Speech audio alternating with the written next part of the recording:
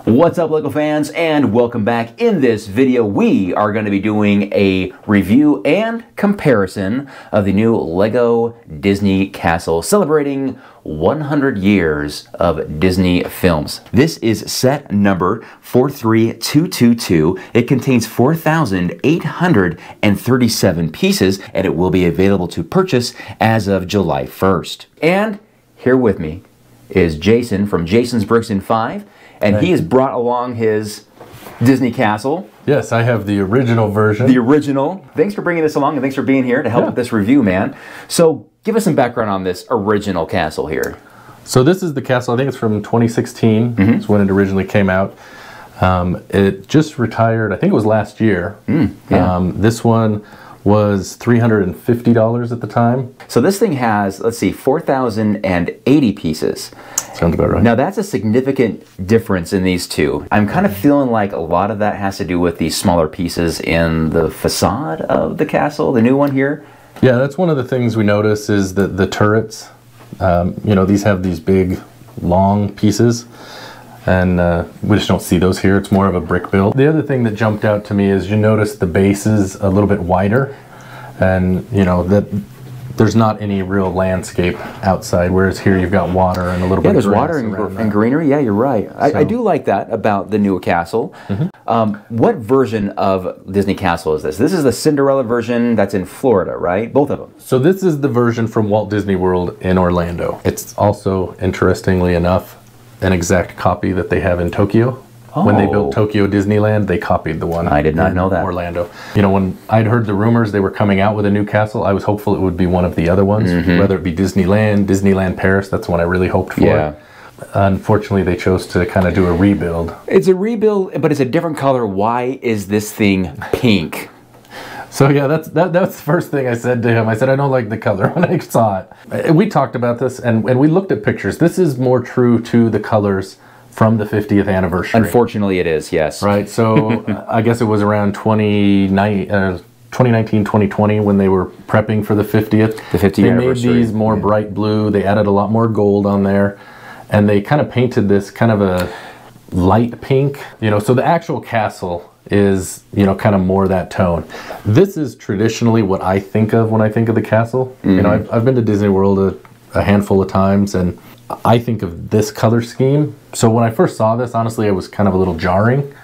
And, you know, the bright blue certainly stands out, you know, kind of more of as a play set than this one. So for me personally, I'm probably a fan of the color scheme here.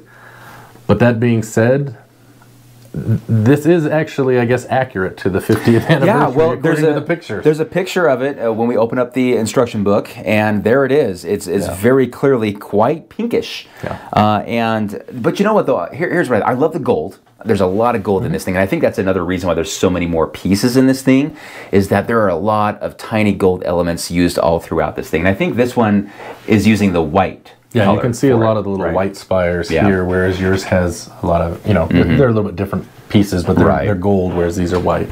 So I love the gold, and I actually do like the blue walls of this new castle, but just the pink is off for me. I don't know if I can get used to that, but I guess it's okay. I mean, it's true to what it really is, so there's that, right? I mean, the other thing I notice, this one is wider. I think we talked about that. The part that looks kind of weird to me, or it jumped out, was this spire here. My version, there's no square, you know, and it's kind of a little bit different. Also, I have a square spire here where yours is round, which is interesting as well. The other thing, you know, I mean, the gates on, you know, along the motor are gold as well, whereas here they're white, kind of like you talked about before. One thing I noticed about like the main entrance, like the big doors, is on this new castle, there's like these big kind of drape like elements. Like it's like this big reveal. Why don't see that on the old one? Yeah, this is just the castle door, I guess. And this is the dark, or you know, the reddish brown, I guess you'd say. We've got the minifigs out here. That is one thing that is different. You know, here we've got more of the cartoon characters. You know, Mickey and his tux, and Minnie, Donald and Daisy, and then I think this is the only minifig of Tinkerbell available. So 5 minifigures, but I will argue that you have 7 minifigures because you have the 2 guards that are statues at the back. Yes. And this one doesn't have those. And I think that's so cool. I wish I had those in this castle. I think that'd be really great to have. So I think the selection here, I mean, it's just a different take, right? They've clearly gone for the prince and princess. Oh, yeah. On there. And I think it's interesting because some of these, we have not seen in minifig form. Tangled, we haven't seen. Yeah, so let's take a look at these. Let me make sure I get these names right, because I was a little rusty on these. So we have, of course, Snow White and Prince Florian, Cinderella with Prince Charming, Princess Tiana and Prince Naveen. Yes. Rapunzel and my personal favorite in this, Flynn Rider. Now I was curious why those 4 couples, and I was trying to search through the instructions, and apparently it is because they are more of the fan favorites. Okay. For whatever reason. So there you go. It's not why we have other ones. And they all have reversible faces.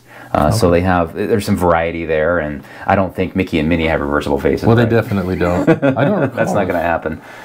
Tinkerbell does not. So none of these have a Yeah. reversible face. So that is pretty neat, I will say. And I love, of course, Flynn Rider's satchel as well. I think that's pretty cool that they give him that. But regardless, those are great minifigures. And I think, I don't know, you can argue that it's an improvement or maybe not. I don't know. It just really depends on personal taste. That kind of transitions us into the interior of this, because the big thing about the interior of this new castle is that they have these massive murals of the princess, of each of the 4 princesses on the interior here on these walls. And they're very interesting. They're all stickers. The difference here is that in the middle here, and this is one of the functions of this new castle, is that you can put a couple in the middle here and turn this gear and they start dancing, twirling around in a circle. I think in the old castle it was kind of an interesting tile. Yeah, that was one of the interesting parts I really remember from doing the build is, it's got these tiles and you place them at kind of a weird angle. That's one of the things I really remember and I think it looks really good with the way the tiles are, and it's definitely a different look than the courtyard in yours. When you talk about the interior, it is all about the Easter eggs. Yeah. And these aren't even Easter eggs. They're not hidden. They are so obvious. And thank goodness for somebody like me who is not really super familiar with Disney and other movies. And I know the classics, don't get me wrong, but thank goodness in the instruction booklet, they give us a map of all of the Easter eggs. So are you ready for this? But there is one in yours that's not mentioned here. So you fans at home, listen up and see if you can find the one that we're missing here. We have this reference to the Little Mermaid, right? With her little thingamabobs, right? Yep, with the fork, dingle-hopper. the dingle hopper. So we have that. We have the sword and the stone. We also have the mop and the bucket there by that fountain, which is Fantasia, right? We have Sorcerer Mickey as well, but You get the hat. See, what's up with that? This doesn't have a hat. We have these leaves blowing in the wind over here, which is Pocahontas. Yep. And I think that is everything on the main floor. We'll go up here, right here above the Little Mermaid. We have, of course, the Mulan reference. And what we also have is a pumpkin at the top for Cinderella. Now, what's interesting about this is yours also has a pumpkin, but it's a jack-o'-lantern. Yes. Right? That's the difference here. So I guess they didn't have a pumpkin like that back in 2016. I don't know. But you turn the pumpkin around, you don't see the face, you're good, right? I guess. I don't know what the thought was there. I figured maybe it was the Headless Horseman. Well, you know what? Ichabod Crane. Yeah, it could be that. Absolutely. Why not, right? There you go. You got Sword in the Stone. That's not a princess movie. So yeah, what's up with that, right? Well, Disney films, etc. What are you going to do? Now, the next level here, this is the top level, or the first of the top levels. This whole entire area is for Beauty and the Beast. So this is a pretty nice area. Nice setup. I like the big chandelier there at the top there as well. The dishes are laid out really nice. You have the teacup there as well. I like that teacup there. And we also have a secret compartment. Yes. Right? So this new one has the same secret compartment, but there are different items in here. So you have this reel-to-reel camera, really old style camera here, along with a sketch of Mickey Mouse, as well as a magic wand. I guess maybe a Fantasia reference perhaps there as well, but or Tinkerbell. Or Tinkerbell. That's right. I would have rather had Tinkerbell. Whereas yours has a glass slipper that is brick built. Correct. Right? They made a big deal about the glass slipper because the glass slipper in the new castle is way, way, way here at the top. And it is a tile, a 1x2 tile. Yeah, and in there with that is also the fairy tale book. That's cool. I wish mine came with that. Unfortunately, it does not. That is pretty cool. That is an exclusive print right there, my friend. Yep. All right, so let's see. Above that, we have, and this is going to be pretty obvious here, we have an Aladdin lamp, and we also have the magic carpet We have a bookcase with the rose from Beauty and the Beast. We have an oar along with a Moana reference with Maui, a picture of Maui there. Well, of course, we have to have Rapunzel from Tangled. We have the window looking at all of the lanterns being launched into the air. And don't they have some of her painting supplies? Yeah, there are some painting supplies. Yeah, good call. Yeah. There is some paint right there. Very nice. We have the bed, like a bedroom. It's very tight up there, though, for Cinderella. Sleeping Beauty. Sleeping Beauty. See, that's why I brought him, so he could correct me. Cinderella might stay there when she visits. When I make a mistake like this, which we knew was going to happen. Thank you for that. Then we have, now this is interesting. This is another moving part here. We have the spindle, right? Yeah. And then we also have, we can turn this around, and then we have the Maleficent reference here. Right? Yeah. See, I got it. All right. And then above that we have, of course, the magic mirror. Mirror on the wall. And then there is, I think, one more reference here, and I don't know why, but they gave me a red apple, and it's actually hidden here in this attic part right there. That's for Snow White. Well, yeah, it is for Snow White for sure, but it's not even mentioned in here, and they just kind of had me plop it in there for some reason. Yeah, I don't know why. So yeah, there you go. So going back to what we were talking about earlier, what Disney movie reference does your castle have that this one does not? Well, I guess front area between the mezzanine. Yeah.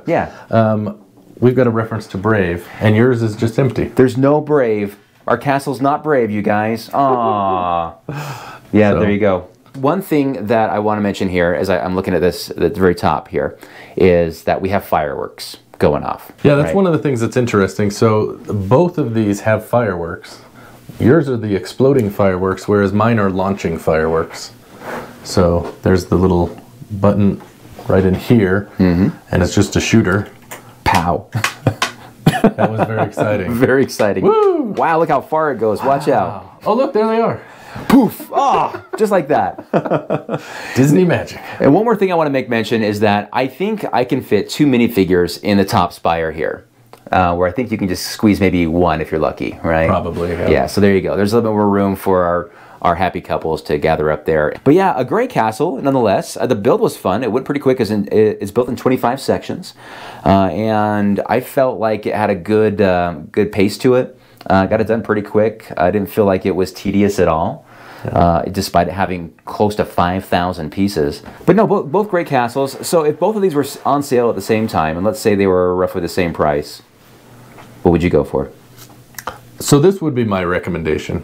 I agree. This is a good castle. Like I don't think this is bad by any means. The disappointments I have, I kind of talked about them. I wish it was a different one. I would be inclined to get it. Right. Where it's the same thing, and I don't like the colors as much, and it's a little bit more. I'm probably going to pass, honestly, for me. Yeah. But that being said, if you missed out on this one, and so I've seen this, online for $500 to $600 on the secondary market. Yeah. At that point, this looks a little more attractive if you've missed out and you're looking to get that. So I guess that's kind of a personal preference thing. Yeah, and for me, I never bought this. Right? It was available for 8 years. Wait, was it 7 or 8 years? I think it was 7. And I never got it. And I was like, yeah, I'll get it. And even when it retired, I felt like, whatever. So I don't think I would buy this one either. That being the case. But that's not because it's a bad set or a bad castle. It's just that I'm just not hugely interested in this type of Lego set. You're not a Disney fan. Well, I like Disney just as much as the next guy. I'm not saying you're against Disney, but you have other lines that you collect. There are other preferences that I clearly like. Yes, you're right. Absolutely. So, and that's just the way it has to be, unfortunately, with Lego. Yeah. So, but for someone that's a big Lego fan, Lego and Disney. Lego and Disney. This is right up your alley, absolutely. I think it's good. If you already have this, that's where you got to decide. I mean, is it worth the minifigures? I think it's interesting because Tiana's available right now in the CMF. Yeah, sure enough. Well, all right. Well, there you go, guys. There is your review and comparison of the 2 massive Disney castles. Again, this will be available to purchase as of July 1st. And I also want to give a big thank you to the Lego Group for providing us this early copy for review. Hey, a big thanks to Jason from Jason's Bricks in 5 and your castle. Absolutely. I'll put a link to your channel in the description below. He's got a great channel, and it's actually, his videos are always under 5 minutes. It's fantastic. So check him out. Anyway, guys, thank you so much for watching. We'll see you next time. Bye-bye.